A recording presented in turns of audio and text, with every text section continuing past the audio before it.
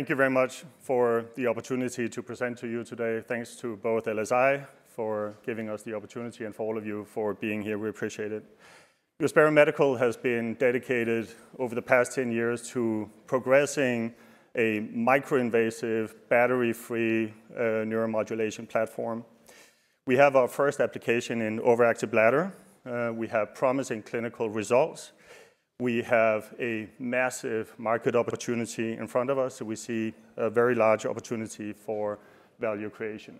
The situation for Neuspera is quite unique. We are in a field where everybody is pretty well aligned that there is about a 5% market penetration with the current solution. The current solutions from Axonics and Medtronic, typical can and lead, requires a relatively large incision, a big bulk on the back, and then an implant in the sacral.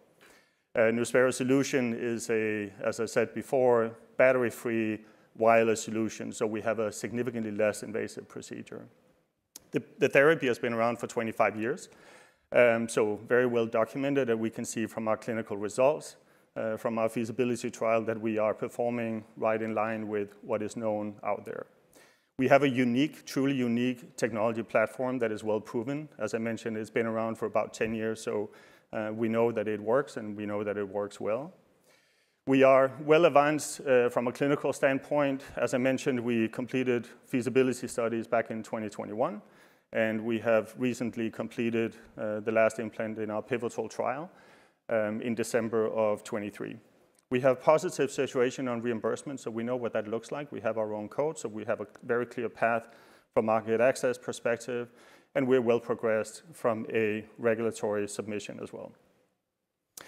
As mentioned, no battery, which is a really, really big deal. Actually, what you see between the fingers up here, that's the entirety of the Neuspera implant. We use a wireless transmitter that can stimulate up to 10 centimeters deep in the body through skin, tissue, bone, whatever it may be. And by not having a battery in the body, we eliminate the pocket and we eliminate the tunneling, which is at the same time where most of the issues occur with the current solutions. From a patient perspective, it means that the implant cannot be felt, cannot be observed, and only do the patient interact with the system the 2 hours a day where they take the wireless transmitter, put it in the belt over the implant, and take the stimulation. So I mentioned the results before that are in line with Axonics and Medtronic for sacral neuromodulation. We just do it with just 2 hours daily stimulation. It has a benefit on the short term because it means that the patient has a lot less stimulation, obviously, and there are theories, at least, that it may reduce the risk of adaptation over time.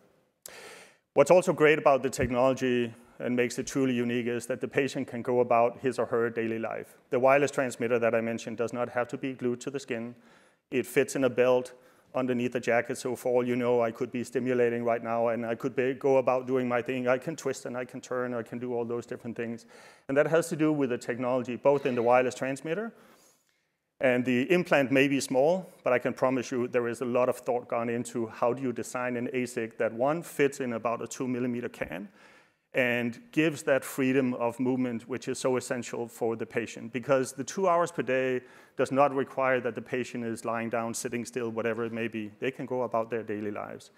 So it's a wonderful combination of technology-enabled, patient-liberating technology that we think will significantly change how the world sees neuromodulation, sacral, for many, many years to come.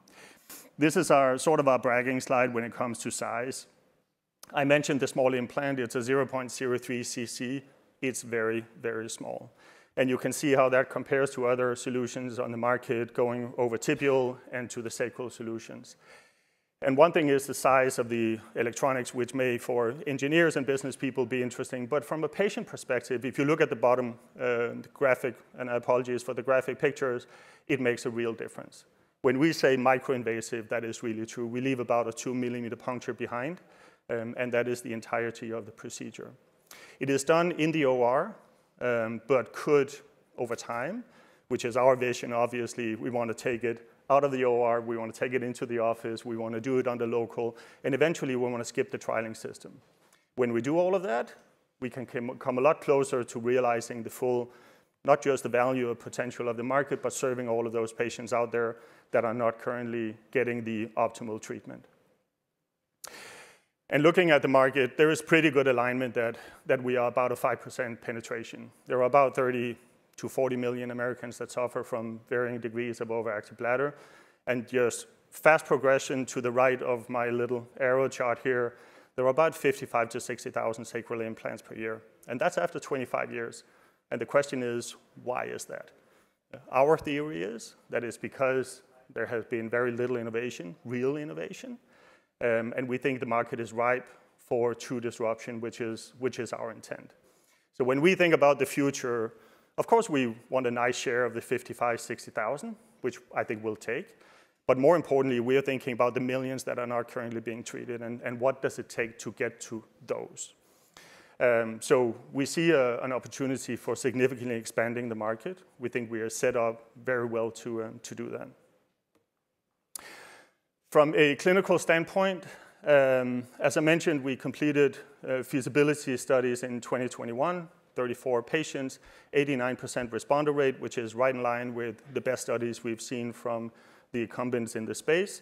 What's interesting is that we saw a 52% dry rate. So 52% of subjects were 100% dry at their 12 months follow-up, was about 16% points higher than other sacral solutions, and about 25, 27% higher than any tibial solution. So really promising feasibility results. We just completed, as I mentioned, the last implant in our pivotal trial in December last year, which puts us on path for PMA submission, last module sort of Q3 of this year, and then commercialization, call it mid of 25. That timeline is pretty much unchanged from the past couple of years. We see a launch strategy that will build on, as I said, clear sight on reimbursement. We will have a soft launch to begin with. We'll build on centers of excellence. We want to see repeat purchases. We want to see that the physicians get it.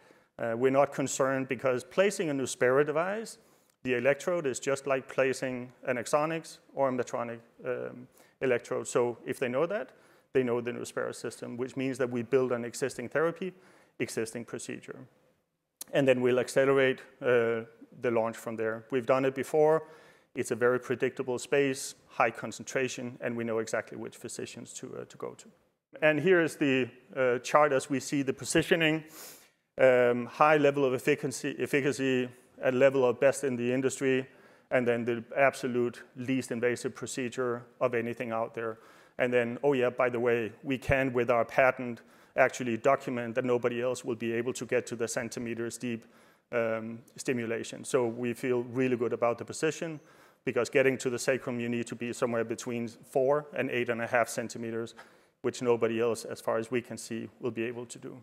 And the team is a wonderful combination of science, clinical, business.